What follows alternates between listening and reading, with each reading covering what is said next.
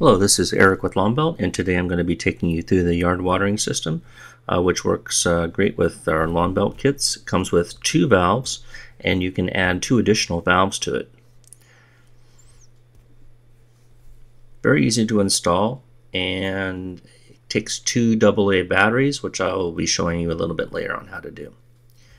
First thing we're going to do is set our times. So we would turn it to auto, check the time, then slide it to clock, then use the plus and the minus buttons. Just click and hold.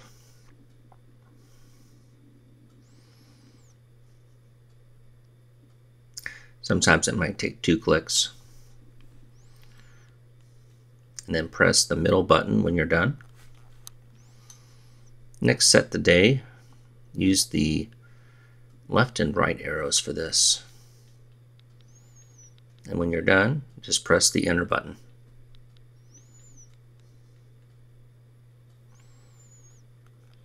Next, we'll adjust the start time.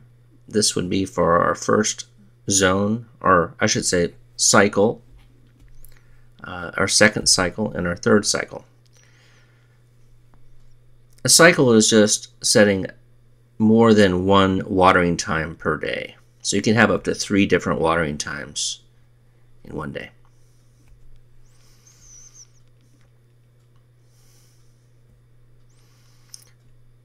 And then to move to a cycle, you just press the right arrow. So this will set in the evening, or let's just set it for 12:30. I wanted to mention too that this timer waters each zone separately so that it doesn't take all your pressure away all at one time. It starts off at zone 1 or station 1 and works through the rest of them one by one. To fine tune it again, you just kind of sequentially click the minus or the plus button to get the exact time.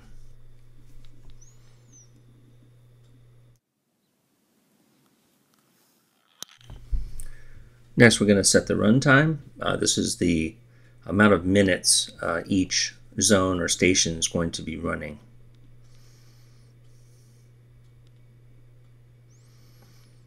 And typically for our water saving kits, you want to water them longer. For the rotor kits and the regular pop-ups, about 30 minutes is about right.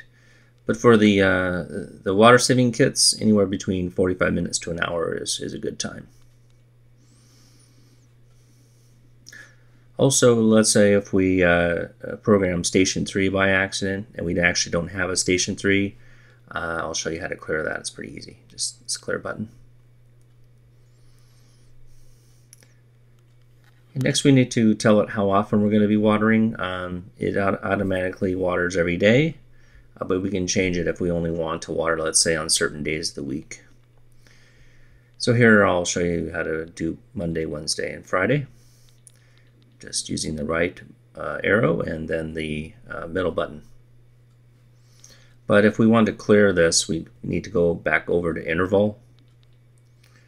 And that clears out the day settings.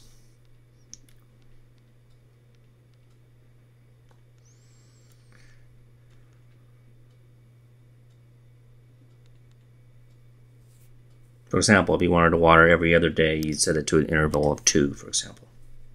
So now we're done, and we can just check to see when the next watering time is going to begin. And it highlights cycle A for about 18 hours from the current time.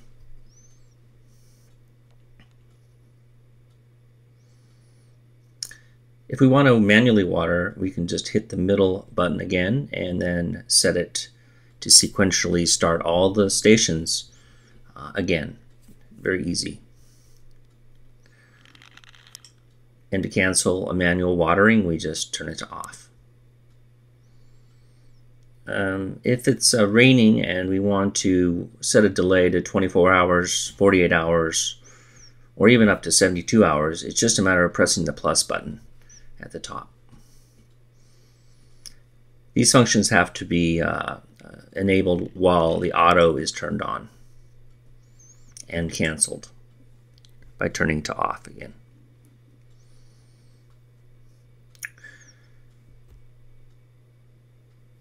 So that completes our tour on that. Let's take a look at the unit itself. You'll want to install the valves in the middle, the two locations in the middle there are for the two valves, and then to add valves you would do that to the left and right.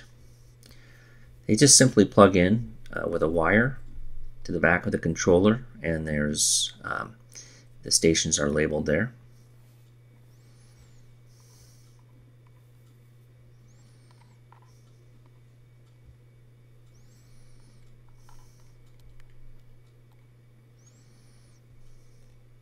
And then the system just slides right directly onto the spigot.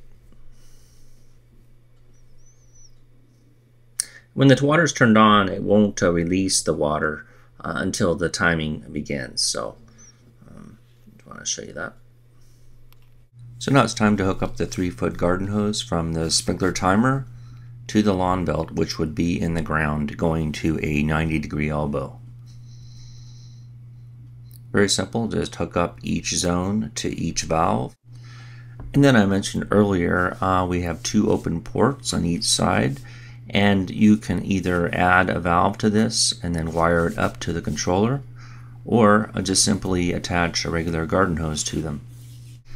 So here we have the manual valve, which you can just simply turn off and on. And then on the left side we have where the batteries are, 2 AA's, last a full season long. Very simple.